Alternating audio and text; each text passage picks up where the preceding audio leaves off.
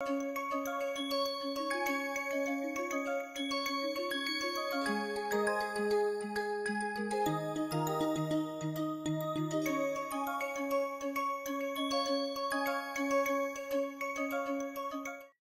complicated statement. Yeah, I understand. Okay, I've tried to make a picture. Yeah, may or may not help you. Alright. So, what are the ingredients? These ingredients are pretty simple. We are used to this kind of thing. V is positive semi-definite, V dot is negative semi-definite for x in some set. What are the sets? First we have the domain D, which is marked in red here. This domain is, like I said, the ball of radius R, where everything is happening. Yeah, my solutions are not even escaping this. Basically D is this outer set. Now we are saying that there is this omega set which is compact and invariant inside the domain. What is compact and invariant? Means closed and bounded. Yeah, so any disk less than equal to any norm ball, all of these are compact invariant sets because they are closed and bounded. These are examples of compact invariant sets in reals. Yeah, okay.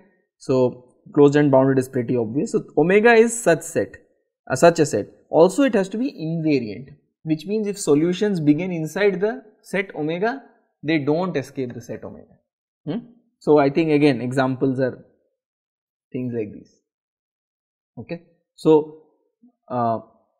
one question, do you think this circle, that is the set omega, okay, this is obviously invariant, right, just by the equation. Is it compact? Is it closed and bounded? Boundedness is obvious, I hope, because x1 square plus x2 square is C.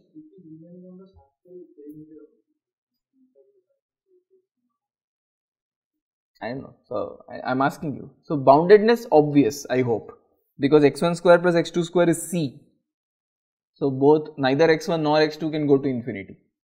Boundedness is obvious. Compact, do you, closed. Closed, is it closed? Is it closed? Compact means closed plus bounded. So bounded is done. What is it closed? Is this a closed set? Is the circle a closed set? How do you define a closed set? Contains all its limit points or supremacy, whatever, fine.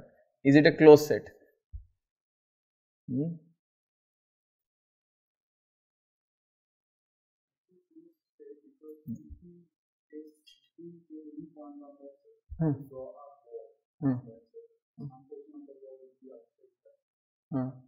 Then that is only telling you it is not an open set. Doesn't say it's a closed set. How do you prove anything is a closed set? How do you prove any set is a closed set? We never prove anything is a closed set. We only know how to prove open sets. Then what do I do now? Its complement should be open. Is the complement of the circle open? In R2, in all this big space, complement of the circle is everything leaving the circle out, inside and outside. Is it open? Yes, very simple, because I can take any point here, I will make my screen very big and I will draw a circle. That is not going to hit this. I will draw a set which is not hitting the circle. Give me another point here, I can't make my screen any further big, but yeah, I can draw another open set. Complement is open. This is how you prove. You never prove anything is closed. You prove that the complement is open. Okay. The other way, if that is also very obvious, is that if you look at this, this is actually the set F inverse C, where F is, or V inverse of C, where V is this, V inverse of C. V is a continuous function. A single point set C containing only C is a closed set. Any set with only finite number of points is a closed set. So V inverse of C is closed by openness, by continuity. Okay, that's the other argument. but that's a more complicated argument if you're not used to, but it is actually not a complicated argument. Continuous set, image is single point, it's a closed set, any single point set is a closed set, okay. So V inverse of C has to be closed, okay. So circle is a closed set, so it is a compact and invariant set, it's the kind of set we want for Salle invariance, okay. Alright, great, okay. So we have a closed and bounded set omega. Now inside it there are more sets, okay. What is the first one? The first one is the set E, which is basically all the points in omega where V dot is exactly 0. So that is probably something like this. The important thing to notice is that omega is an invariant set, sure, okay, we have already assumed it, and inside omega there is E, but E is not necessarily an invariant set. I hope that's obvious. Yeah, you cannot make an arbitrary set inside an invariant set and say that is also invariant. Yeah, for example, in this circle, I can't say that this is invariant. This piece, I can't say this piece is invariant. Obviously, because I could be moving around in that circle, I'll get out of the set very easily, right? So just because I have an invariant set doesn't mean every piece of that invariant set is an invariant set, okay. So E is not an invariant set, I mean more often than not it will not be an invariant set, okay. So what do we do? Salle invariance just work with invariant sets, loves to, hence the name Salle invariance principle, okay. It finds the largest invariant set inside that set, okay, and the claim is that if V is greater than equal to 0 and V dot is less than equal to 0, then you will converge to this invariant set M, okay, this largest invariant set M, you will, okay. Obviously there must be a reason why such a claim is being made, and we will look at the proof, which I promise you is complicated, but we will look at the proof. These are the only few proofs like this we do, that is the end. After that no more proof, yeah, after that it's results and examples and design and so on, so only 3 proofs actually. So alright, so we will look at this proof because nonlinear folks will kill me if I don't give that proof in a nonlinear control course. No? Okay. Alright, great. So these are the sets, pretty straightforward. If you start inside omega, notice I am not allowed to start anywhere in the domain, I am starting inside the omega set, because the point is Salle wants to restrict all the trajectories inside that invariant set. So you start in that invariant set, so obviously you are not roaming about in this random domain, you are within this invariant set, and then you construct the E and the M. So you are saying that I move from the larger invariant set to the smaller invariant set, okay, if V is greater than equal to 0 and V dot is less than equal to 0. So without the use of Lyapunov candidates even, I have a pretty solid thing going, okay, pretty strong result is what I would say. So before going forward, what I would like to do is directly go to this example once. Let's see. This, okay, let's look at this system, okay. Now this is not done very properly here, so I will write a few things. What is this? This is the pendulum, right? This is the standard nonlinear pendulum, not the modified one that I gave. Yeah, this is the standard nonlinear pendulum. And if you look at the analysis, it's pretty straightforward. K is your whatever, I mean, it is just a normalization, nothing more. K contains the length and all that. C is the damping factor on the joint. And so if you look at it, this is again the kinetic energy, because it contains the theta dot, and this is the potential energy. We actually saw this, and if you actually compute V dot, so V is actually positive definite in an open ball, but I am going to say it is only greater than equal to 0. I am going to invoke the Salle invariance, not the specialized results, not this. So I know it is greater than equal to 0. I hope you believe me, it is semi-definite for all x1, x2. So I am going to say for x1 in, I am trying to see what the domain should be. Okay, so x2 in R is fine, but in x1 what do I want to say? If I say 0 to 2 pi, I have a problem because I am missing this guy. Then what do I say? Minus pi to pi will contain this guy, but it will not contain the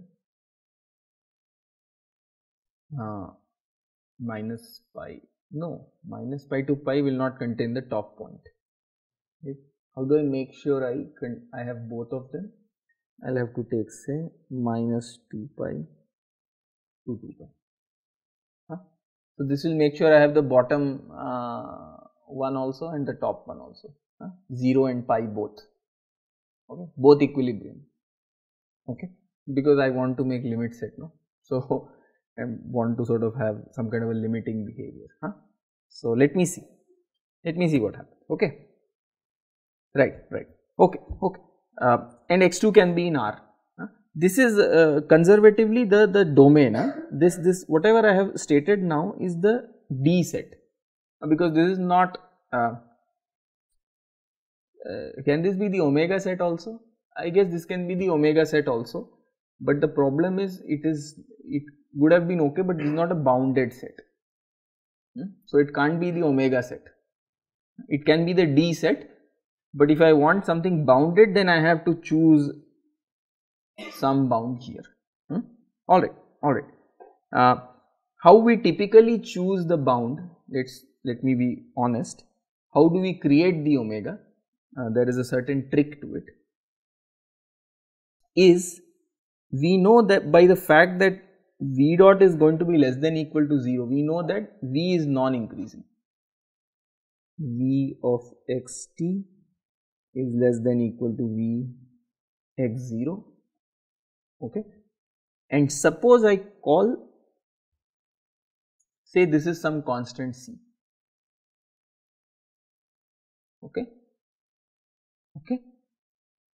so this is some constant c. Alright, now remember also, well, I have only semi-definiteness, positive semi-definiteness, but suppose v is by positive definiteness I can of course do a few things, but let me see. So what I will typically do is I will say that my omega is the set of x1, x2. I'm going to make this bigger. Is this set of x1, x2 in the domain such that v of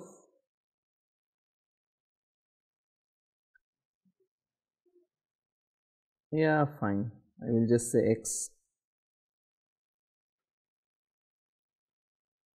in the domain such that Vx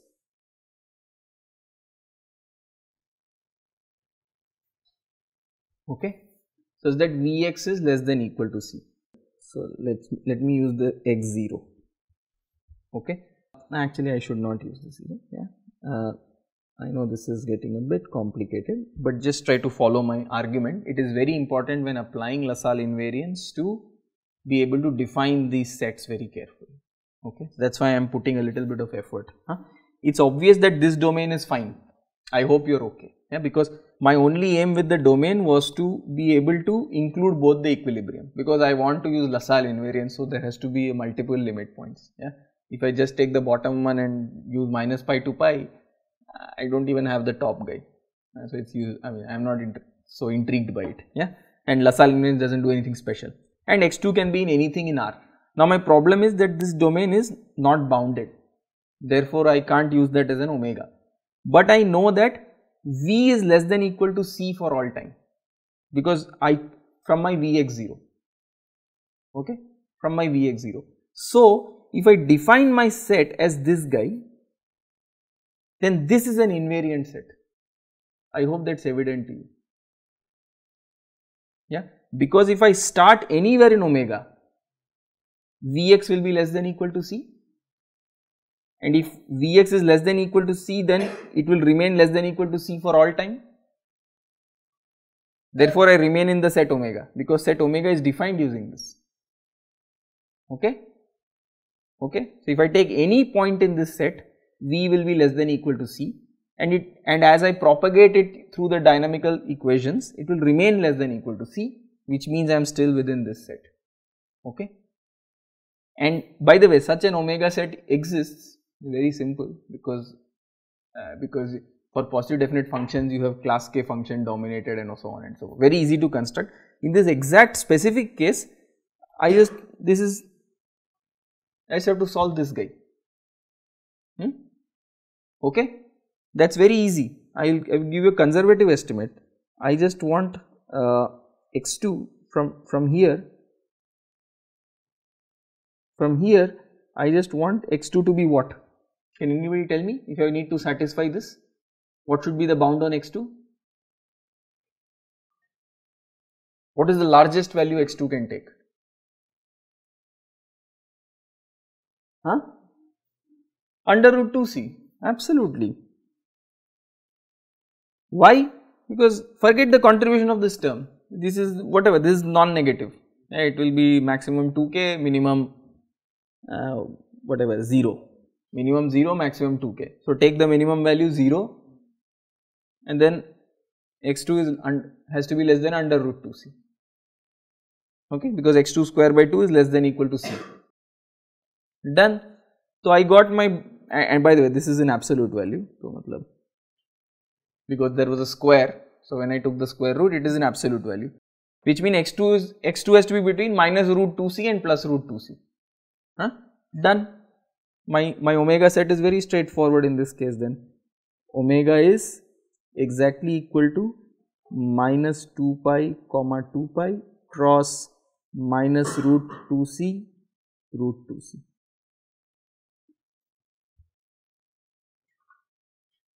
Yeah, very easy. I just use the same logic. So, I have constructed my omega. Now, the Lyapunov, whatever, the directional derivative is too simple. You already have done this before. If I take the derivative of this, I will get x2 dot and k sin x1 dot. Basically, this term and that term will cancel out, and I will be left with v dot is just minus c x2 squared. Okay. So, v dot is negative semi-definite, right? Why is it negative semi-definite? It can be 0 whenever only x2 is 0, x1 is arbitrary. So, basically whenever all states do not appear in any function, cannot be definite, it is only negative semi-definite. Okay. So, it satisfies the two requirements of the LaSalle invariance, v is positive semi-definite, v dot is negative semi-definite. Excellent. I have constructed the invariant set omega in which I am starting, that is also done. Now, I have to construct the set E. What is the set E? It is the set of states in omega such that v dot is exactly 0. What is that set? In this case, where is v dot exactly 0? When x2 equal to 0. So, this is actually all the points of the form alpha comma 0, and alpha, of course, I have to be careful because I am still in the invariant set. So, alpha belongs to minus 2 pi, 2 pi, yeah, because I am still in the invariant set omega, obviously alpha still belongs to minus 2 pi, 2 pi. Now, I want to find the largest invariant set M inside E.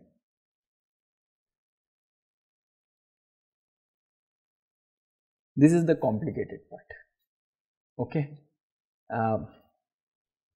and I do not think I have enough time to do that now. We will do this in the next class, okay, but we will continue with this example in the next class. Of course, I will recap a little bit, but I hope you have seen how we start by constructing an omega, which of course has to be closed and bounded, can contain multiple equilibria, that is what we have, and we already have shown V is positive semi-definite, V dot is negative semi-definite. Okay. Remember, the V chosen was very simple, energy of the system, which, like I said, dynamical systems folks absolutely love. They don't like to hunt for more complicated Lyapunov functions. Backstepping type Lyapunov functions will be a completely no-no for them, because the typical question would be, your Lyapunov function adds position and velocity. What does it even mean in the real world? How can you add position and velocity? So there are many points there. So anyway, remember that we have more or less constructed lot of the ingredients. The only quantity left to compute is m. Okay. Starting invariant set done, ending invariant set is the only thing we need to compute. Okay. Alright, we will do that in the next class. Okay, great. Thank you.